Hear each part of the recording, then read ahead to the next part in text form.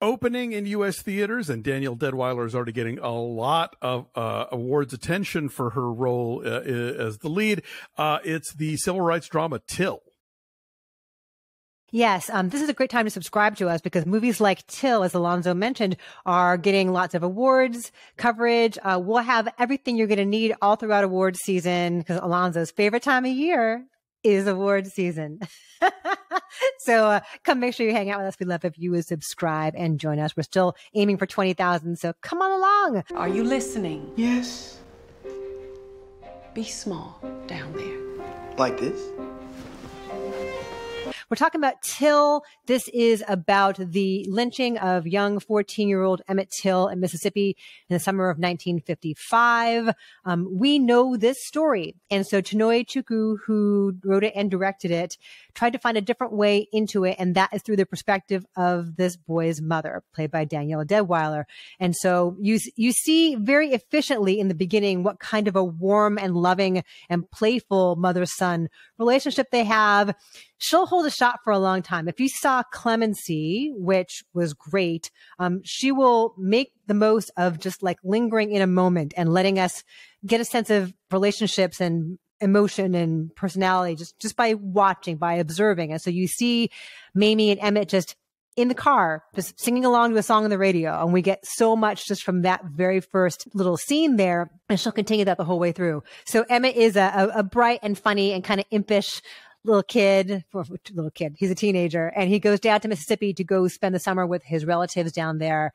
And she warns him, like, look, it's different from Chicago. You know how to be here, but you don't know how to be there. And just be careful of how you are around white people and how you behave and how you talk to them. Everything is yes, sir, and no, ma'am. And he says he understands this, but one day at the convenience store where they all hang out after picking cotton at the sharecropper's field, the depiction here is that he pays a compliment to the white woman behind the counter, played by Haley Bennett, and then he whistles at her in an appreciative way. And that was the end of that for him. We see him being pulled from the house, but Chinonye Chukwu shows some great restraint in these moments in not showing it to us. It's fascinating what she chooses to show and what she chooses to hold back on, because while we don't see the actual killing, she lingers in the sight of this young man's body, which is what Mamie Till wanted. She wanted the world to see, this is what happened to my boy. The world needs to see this.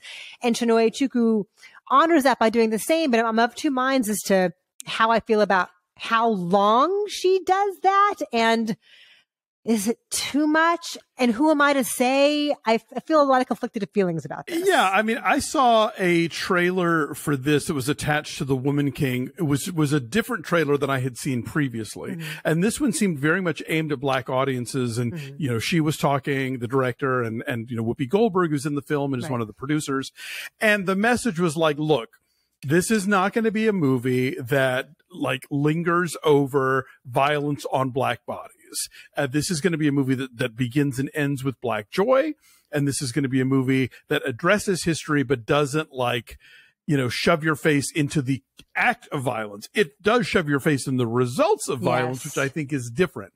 I think it's different because nobody is enjoying seeing his bloated, you know, corpse. So I think this movie is very wisely treating the violent act at a distance. You hear some of it, you kind of see the lights coming out of the barn, but she wants to dwell on the after effects. And again, you're right, it does tie into Mamie Till's strategy, which was everybody's going to see this. Right. And it was a pivotal moment in the civil rights fight. And so it's, you know, it's totally relevant to show all that.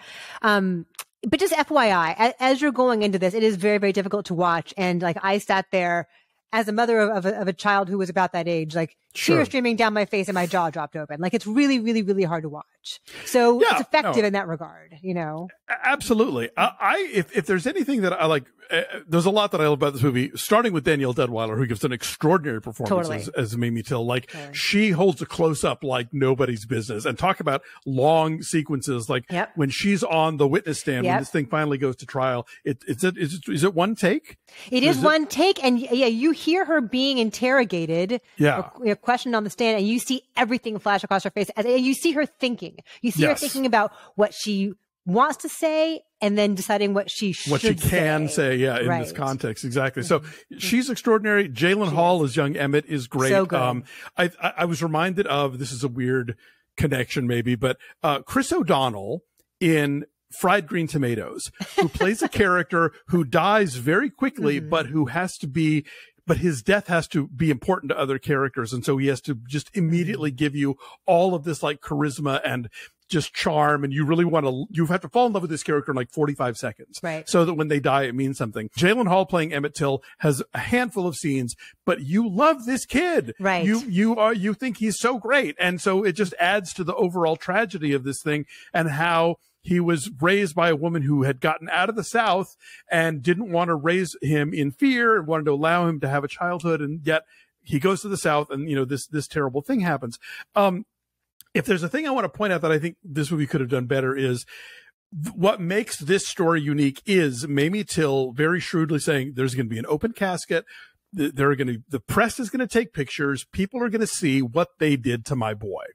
And that is what changed. I mean, it didn't single-handedly, but it was a huge turning point in the civil rights moment where lynching went from being this thing that you would sort of read about to like looking at, well, this is what it looks like. This is the kind of violence being delivered upon, human bodies in the South. And I think the movie could have dealt more with the media aspect of it all, like how that message got out to people. Because we basically see people say to her that it was an important thing or that they were moved by it. But these are people, generally all Black people are saying this to her. So if we had seen, how did this message trickle outward? One montage of like, how is this different to your average white newspaper reader or television watcher than every other episode of brutality that occurred during the civil rights movement? I think that's what's missing from this movie, because that's what the Till story is.